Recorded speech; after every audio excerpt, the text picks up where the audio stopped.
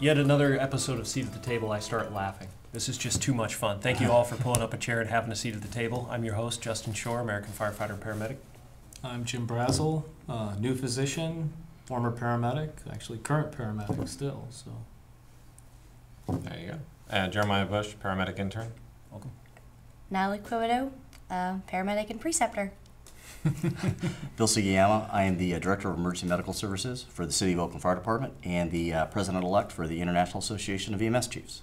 Great. Some exciting things happening there, and there. Lots of stuff to talk about. No real formal topic per se, but what's new out there? What's going on in EMS? What's some of the stuff that's coming up around the pike, not just from you guys on the field and even you, a brand new paramedic intern, but at the Chiefs Association and also as a physician and a paramedic looking into things. What I want to start with is Natalie and Jeremiah. You guys are doing a show called Mutual Aid. Tell us about that.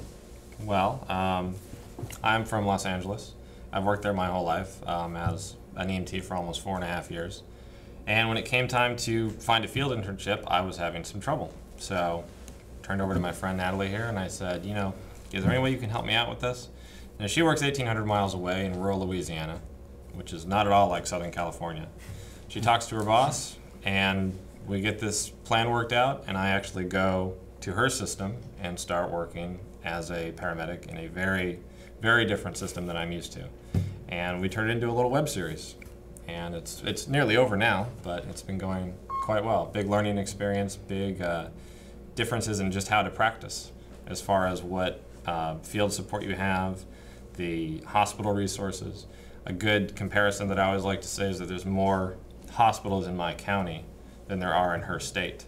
Wow. And to leave a system where I had 8 to 10 choices of a hospital and all these different specialties and another engine or several police officers is just kind of a button away to somewhere where I have to respond for 25 minutes or 45 minutes and I have one hospital to choose from and no first responders.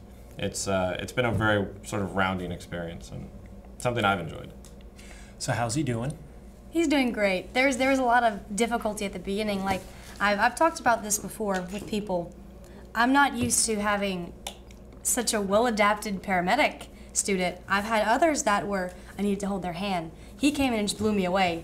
And so there was a lot of opposition, my preceptor style and his style of learning. And we just maybe 2 shifts ago were like, let's just be partners, you know. And it was difficult, but it's been a great experience, and we've had a blast. That's the main thing is we've had a lot of fun. So great. And how old are you? 23. Jared? 24. 23 and 24. You've been in EMS how long? Can't be more than 6 years, right? And this coming January will be 5, so. 5 years. I took my EMT class in 2007, so. Okay, so you guys are definitely the future of EMS. You're proactive. You're involved not only in your systems, but obviously others. And I'm looking at your shirt. It says Gen Med, and yes. That's a podcast. That's a podcast, internet radio show. Yeah. Mm-hmm. What do you guys talk about? Everything. Generational issues mostly. It started back in December of this year in 2009. After I came back from Expo, they were just saying, I looked at all the podcasts and said, I want something geared toward my generation and the people dealing with the issues that I'm having. I listen to these things and it's, this and that, these protocols, and I'm like, well, what about, how do they feel about the things I feel about? Tattoos and piercings and stuff that I still deal with. I had a nose piercing at the time and was just like, well, why can't I have that? Or should I have this because people give me a lot of grief about it? I went to some of my friends, one in Canada, Scott McLeod, one in Virginia, Mara Schuwager, and we said, all right, let's do something. And we came up with Gen Med, and it's a podcast. And Jeremiah later, after I met him at the Chronicles premiere in February, he came on board. And we just deal with a whole bunch of issues, and it's a slow process, but it's fun. It's getting off the ground, and it's great because when I first started, there really wasn't much out there. You had your textbook, and maybe a CD-ROM came with it, and that was as far as it goes. What? Yeah.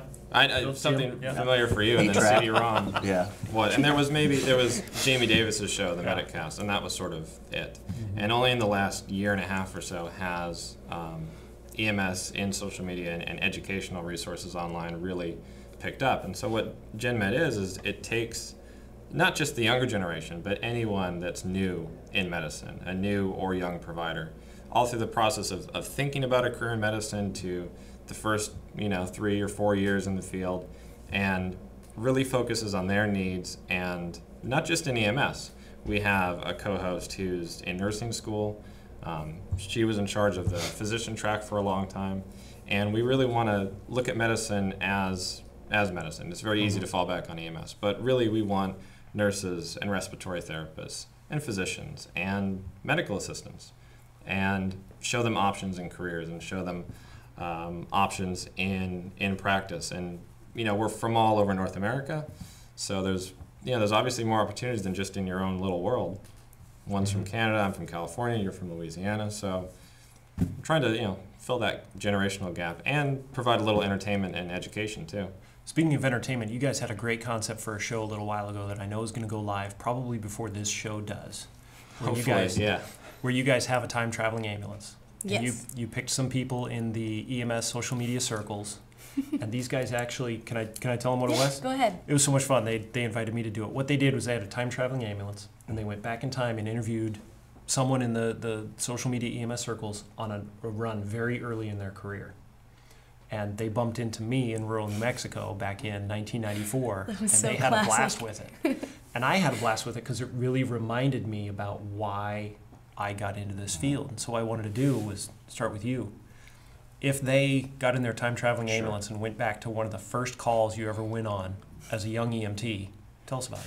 I remember being 19 years old and starting off in Sacramento County, and having this wonderful paramedic on Mo Waller. She just retired, and what I remember is just this whole thing of being in the back of the ambulance and EMS, exciting. And at that time, EMS was very new, was just fledgling, and what they did basically for the private mom and pops to survive, as we know, is it's quantity. Maybe a little bit of quality, but mainly quantity. So you had a limited amount of ambulances and you wanted a whole bunch of calls.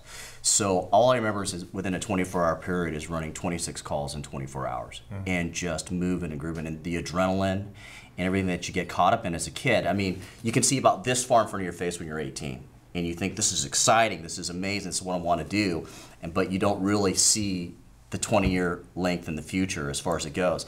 I knew as soon as my first day riding in EMS that this is something that I wanted to do. I didn't know how long it would last. I didn't know how long I'd be able to do the job. But the first thing I felt was not only the excitement, but it was amazing that you could go into somebody's life for 5 minutes and make a significant difference. And that's the thing that really, the need, because we all have, people in EMS, we all have this void that we need to fill. And this was filling that void for me in that sense, like, wow, I can help people in this little amount of time. I can help a lot of people. And so at that young age, you're kind of idealistic, and you do really you have the hero mentality, and you want to be a hero. And that's exactly how it all started. And medicine was very exciting because it was challenging, and that's what kind of drew me in, So if we had gone back to you with that partner on that day you ran those 26 jobs, and I said, where do you see yourself in 10 years? What would your answer have been then? You know what, I would look at it like this, like, oh yeah, I'm going to go to medical school or something. That idea. I'm 18. I'm invincible. I'm going to go to medical school. I'm going to do this. I'll rule the world. You can't stop me. Yeah, I don't know any better type stuff.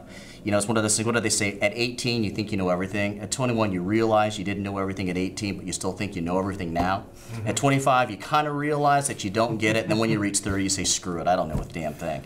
And so the deal is, at that time frame, overall, at 18, I was invincible. Felt like, this is just a stepping stone. I'm just going to do this ambulance jockey stuff for a while, go to school, go to med school, and everything else, and lo and behold, it just it takes a hold of you, and it becomes you realize, you start meeting nurses and physicians, and then you realize, you get a different drive, and you evolve. You hopefully evolve, and that's where it's at. So if you were to see me, you'd see a wide-eyed, scared kid running calls, screaming in the back of the ambulance, pounding his hands and everything else on the roof, just hollering like crazy, getting to talk on a radio, type stuff like that. I mean, that was the fun part, eating Taco Bell with your foot out the window, screaming down, going to a call, and and that's what it was about. Jim, your earliest EMS memory? Where would the time traveling ambulance find you on your first run as an EMT? It would be 1989 in the spring. I don't even remember what month it was. The sun was shining. No, it was dark out, actually. Our ambulance station was in an apartment building, and the apartment next door the ambulance company was in the front apartment building. The mortuary that I worked for was across the street. Mm-hmm. It was a mortuary-based ambulance, oddly enough. Good way to drum up business. Well, absolutely. The husband owned the ambulance, and the wife owned the mortuary. I guess because you can't own a mortuary and an ambulance, so Conflict of interest. they took care of that. Oh, is he still breathing? Yeah. Round the block. Keep driving. Yeah. We were watching TV, and the big pound came on the door. You know, okay, what's going on? And the lady next door was having a seizure. And it was their sister pounding on the door, and we walked in, and of course there's a convalescent hospital across the street. And one of the fine young ladies that claimed to be a nurse there had put a spoon in the young lady's mouth that she conveniently bit. So there was blood everywhere. It was wonderful. I was like, yeah, bloody call. And I proceeded to take the spoon out and remove the teeth that came out with it. And I can remember bagging the patient all the way down the street to the hospital. It was like the rubber meets the road. Finally, I'm on my code 3 call. I've been waiting 3 days for this. It was like the 3rd day of my ambulance career. And I was just, I still remember it today. There's nothing like that feeling. And if I could recapture that feeling someday, I would love to have it back. I did a little bit when I did medical school and got to do surgery for the first time. Mm-hmm. But that feeling goes away again. Sure. So that's that, this is why I'm doing it. It's the addiction of EMS. Are you looking for that feeling still? Absolutely. Every time you get in an ambulance, every time you get in a helicopter, you look for that feeling. That's your quest. It's a drug. This business is a drug.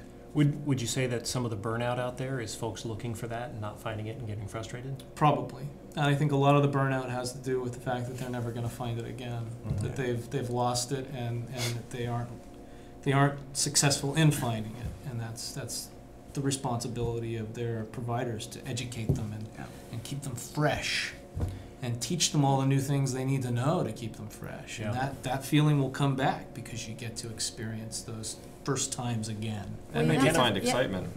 Yeah, I say you have to find excitement in patient care, not just the crazy calls, but in the hand holding and just getting to know some of these people that I pick up that are 90 and 80 years old and hearing their stories.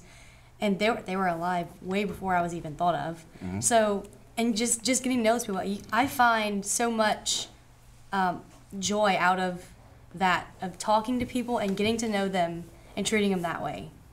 And it's not always the bloody calls. It's not the cool things you can do. It's not the intubation. It's not the needle decompression. It's getting to know mom and pop. It I seems really like need to preface that call with the fact that we didn't carry gloves then. Yeah. We wore white shirts, and it was a badge of honor to have a blood stain on it. Yeah. I think, I think Jim really hits a point and all you do. One of the things in EMS that to prevent the burnout that we talk about and the things that, for your ability to go ahead and be long-standing in this profession is that you have to know yourself. And the deal is this, we're always looking for that. You're right, that void. And I mentioned the void, and we talk about that void, that need for adrenaline, that need for a rush. And the deal is, if you do a personality profile on most people in EMS, what you'll find is that we're individuals that are very insecure, that we need the recognition, that we need to help others because we couldn't help ourselves at some time in our lives. And then we take these things that we do, the addiction that we have, and if we don't have EMS, what do we have? We have what? Hyper drug use, hypersexuality, ADD. I mean, what is it? 90% plus of all those in EMS, public safety like this, we all have ADD and we have these difficulties. Or OCD, yeah. So the deal is that, for many of us, and even for myself, to openly admit this for myself. I mean, EMS became a way to help to fill a damaged void that I had in my youth in that capacity. And so until you get to know yourself and exactly know why you're here, that burnout comes quickly. It does in 5 years. It's amazing because it's like It's like those that are addicted to heroin. You need more, more, and more, and more. And suddenly the more is not enough because you can never fill the void.